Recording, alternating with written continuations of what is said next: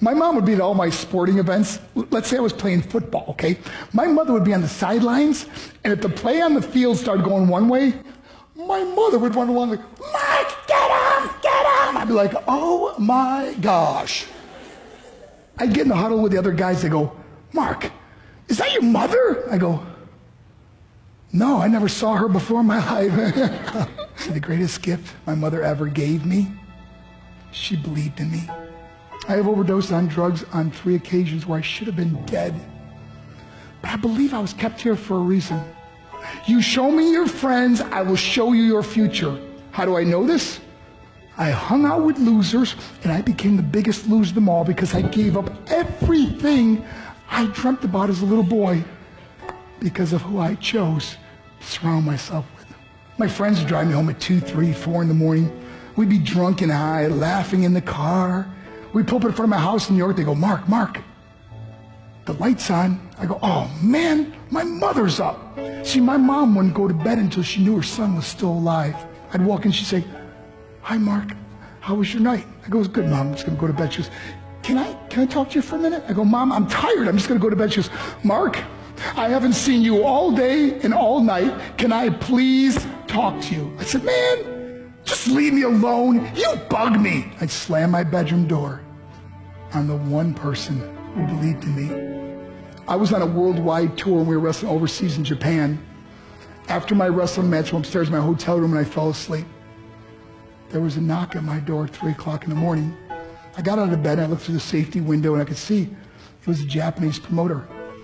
So I opened the door and he said, Mark, you need to call home. There's been an emergency.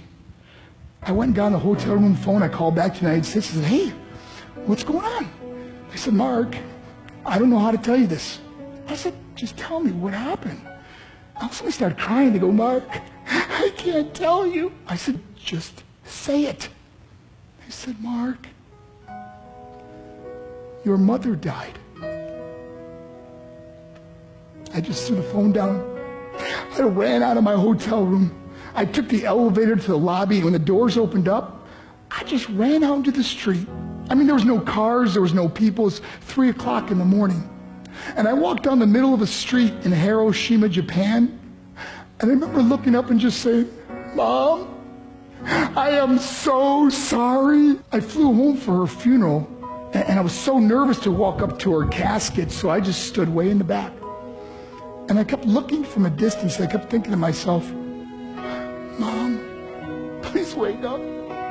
Please get up. And then I finally got the nerve to walk up to her. And as I got closer, I could see my mom for the first time. I mean, she was so beautiful. She was dressed in white. I mean, she looked like an angel. And I just stood over her and I said, Mom, you are my hero. Everything I am, everything I hope to be was because of you. You loved me so much, you gave me a life. You're the only one that ever believed in me. How did I repay her? By getting drunk, by getting high, by getting stupid, by hanging out with losers? For what? All she ever wanted to do was talk to me. I wish I could talk to you now, Mom. I wish you could see what I'm doing. Why couldn't I have been a better son? We are defined by our choices.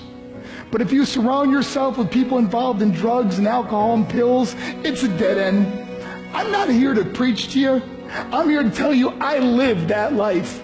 It leads to broken hearts, broken relationships, broken dreams, and death. For what? To get high? If you have a mother or a father, when you go home, tell them how much you love them. See, my whole life was about being rich and famous. I had to be a millionaire. I had to win the race. I had to win the race at the expense of my marriage, my family, my friends. For what? To be all alone in the world? I learned what is truly important, and that is how precious this gift of life is, and our families, and how quickly it can be taken away. See, I no longer live in time. I live in moments. See, it's not what's in your pocket that matters. It's what's in your heart that truly matters. Love Love is just a word until somebody comes along and gives it meaning. You're the meaning.